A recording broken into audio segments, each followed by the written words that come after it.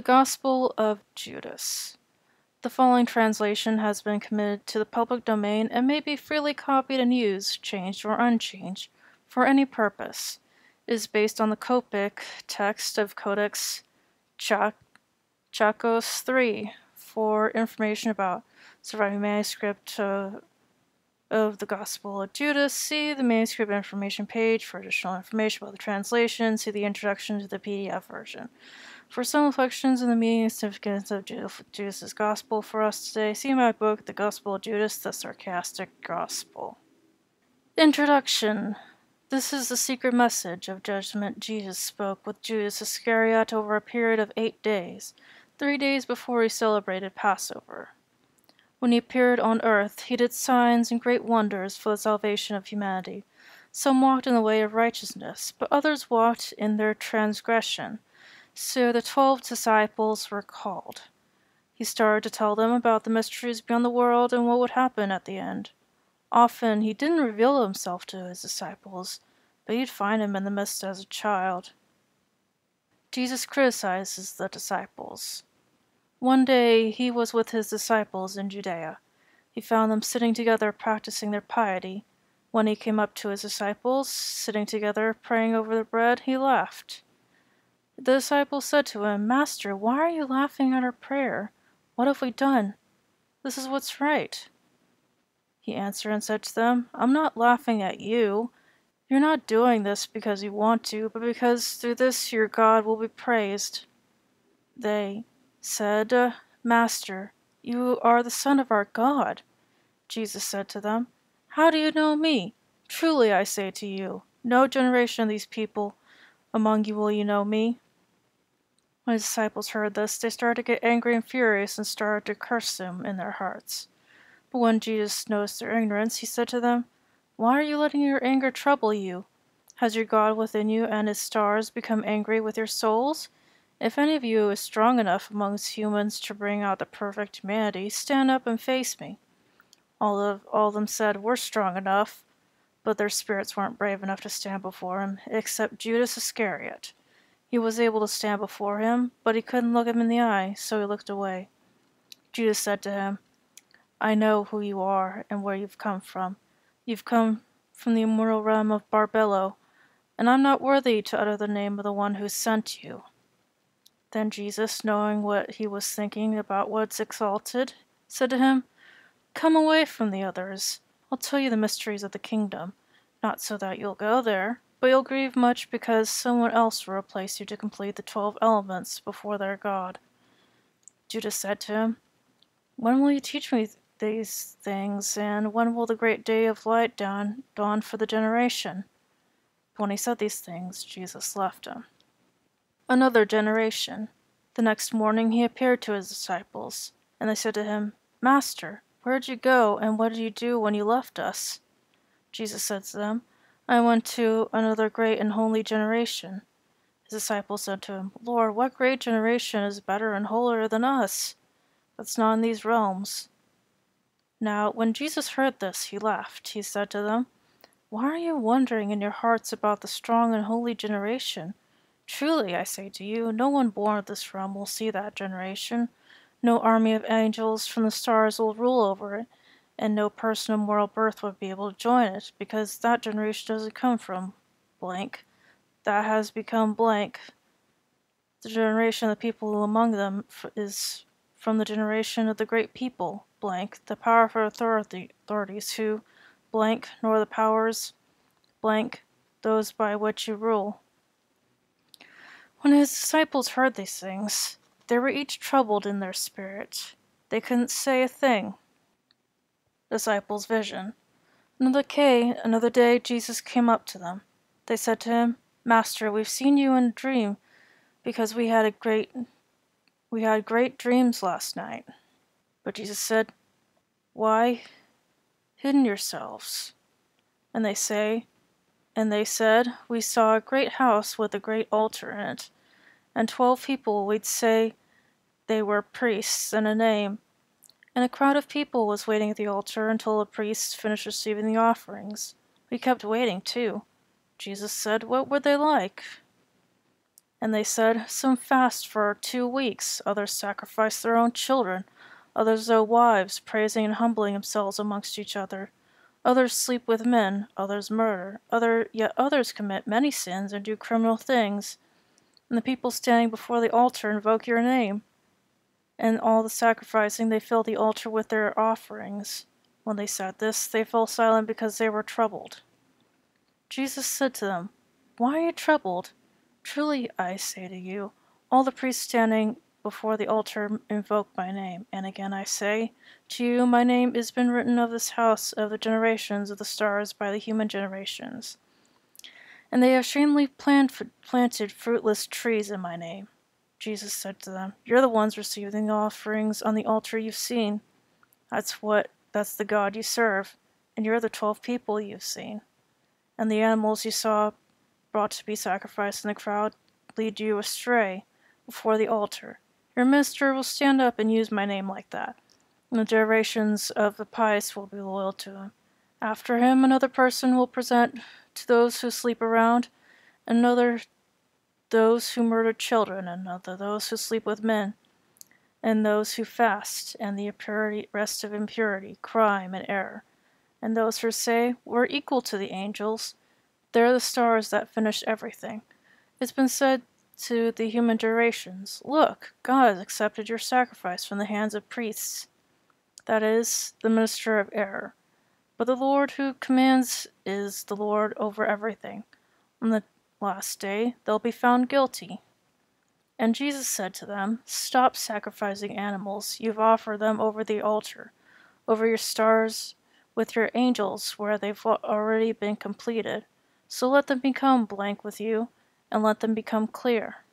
His disciples said to him, "Cleanse us from our sins we've committed through the deceit of the angels." Jesus said to them, "It's not possible, nor can a fountain quench the fire of the entire inhabited world, nor can a city's well satisfy the governments, except the great stable one. A single lamp won't illuminate all the realms, except the second generation, nor can a baker feed all creation under heaven." And when the disciples heard these things, they said to him, "Master, help us and save us." Jesus said to them, "Stop struggling against me. Each one of you has his own star, and of the stars will blank what belongs to it blank.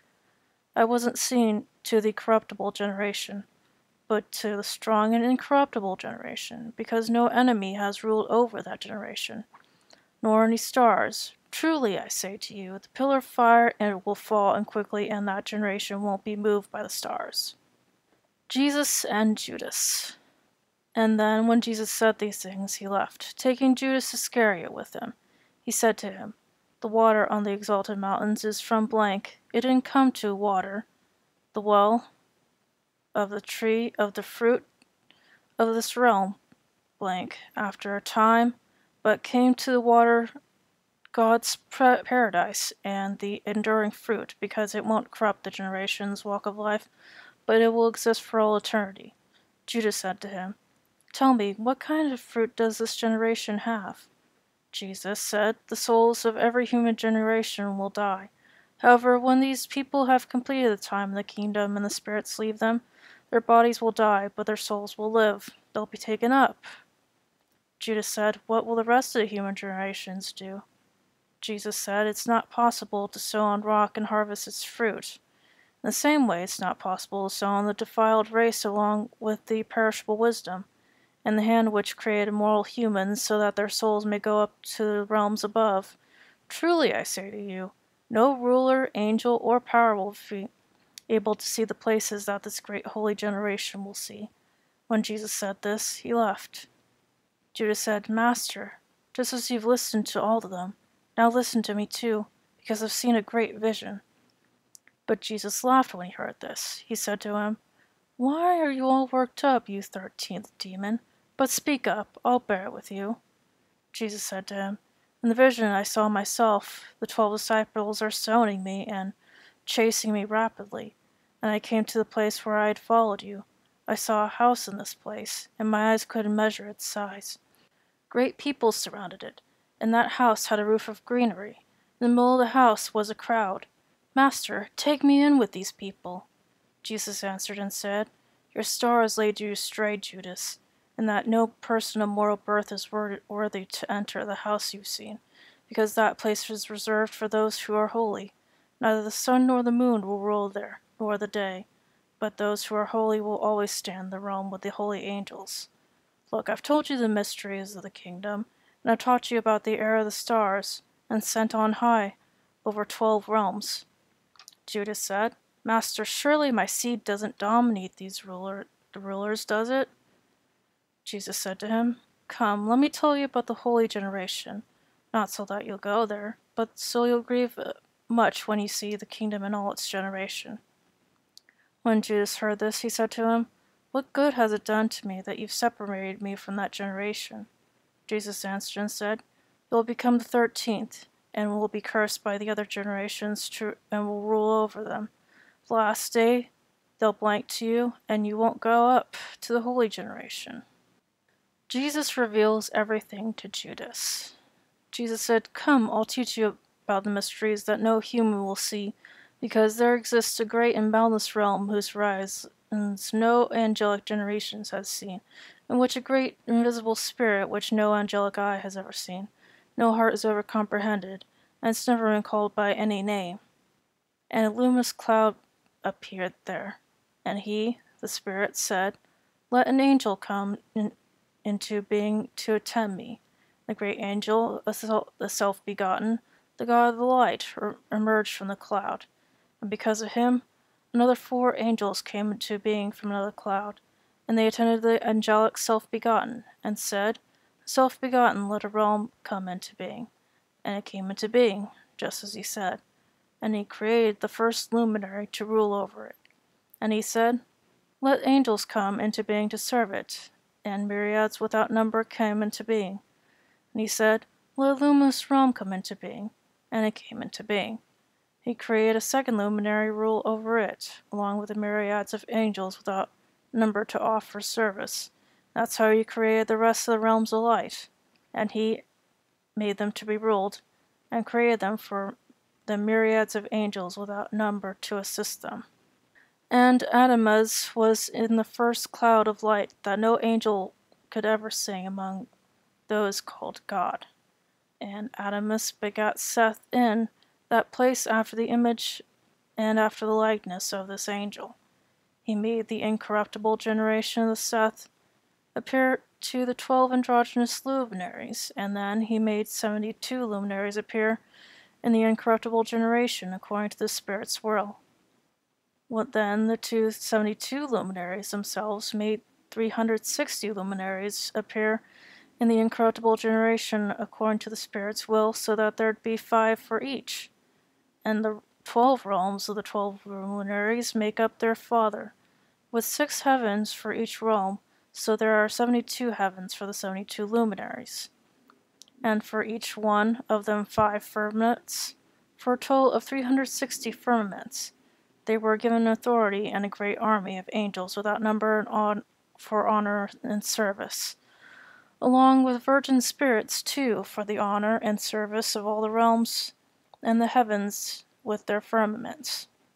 Now the crowd of these immortals is called cosmos, that is perishable, by the Father, and the 72 luminaries with the self-begotten and his 72 realms.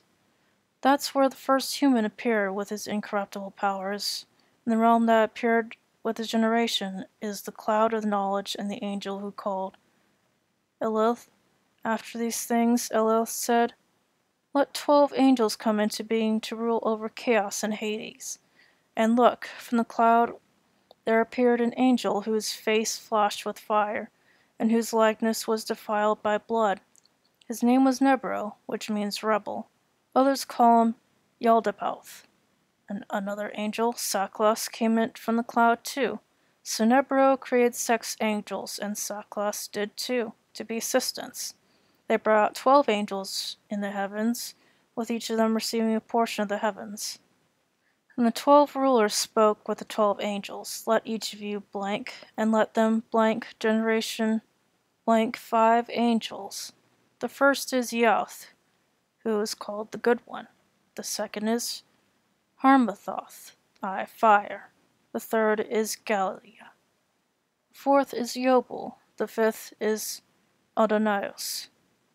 These are the 5 who ruled over Hades and are the first over chaos. Then Saklas sent to his angels, "Let's create a human being after the likeness and the image." And they fashioned Adam and his wife Eve, who in the cloud is called Life, because by this name all the generations seek him, and each of them calls her by their names.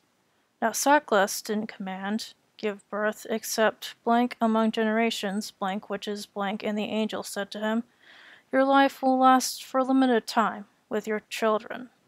Then Judas said to Jesus, "How long can a person live?"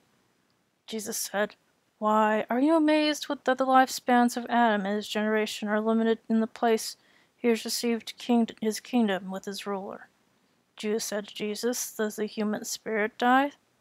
Jesus said, "This is how it is. God commanded Michael to loan spirits to people so that they might serve. Then the Great One commanded Gabriel to give spirits to the great generation with no king, the spirit along with the soul. So the rest of the souls, blank light, blank chaos, blank seek the spirit within you, which you've made to live in this flesh and from the angelic generations." Then God caused knowledge to be brought to Adam, and those to him, so that kings of chaos and Hades might not rule over them. Then Judas said to Jesus, "So what will those generations do?" Jesus said, "Truly I say to you, the stars complete all these things. When Saklas completes the time span that's been determined for him, their first star will appear with generations. They'll finish what's been said. Then they'll sleep around in my name, murder their children, and they'll blank evil and blank the realms, bringing the generations and presenting from them to Saklas.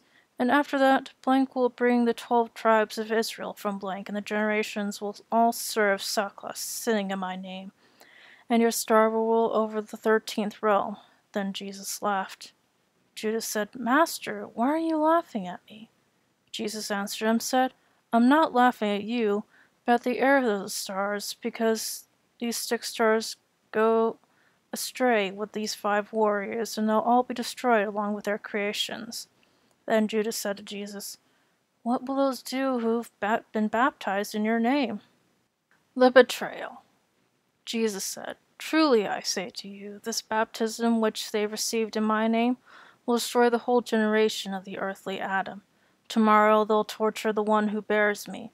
Truly I say to you, no hand of a mortal human will fall upon me. Truly I say to you, Judas, those who offer sacrifices to Saklas, everything that's evil. But you'll do more than all of them, because you'll sacrifice the human who bears me. Your horn has already been raised, your anger has been kindled, your star has ascended, and your heart has strayed. Truly I say to you, your last blank and the thrones of the realm have been defeated. Kings have grown weak, the angelic generations have grieved, and the evil they sowed is destroyed, and the ruler is wiped out. And then the fruit of the great generation of Adam will be exalted, because before heaven, earth, and the angels, that generation from the realms exists. Look, you've been told everything. Lift up your eyes and see the cloud with the light in it and the stars around it.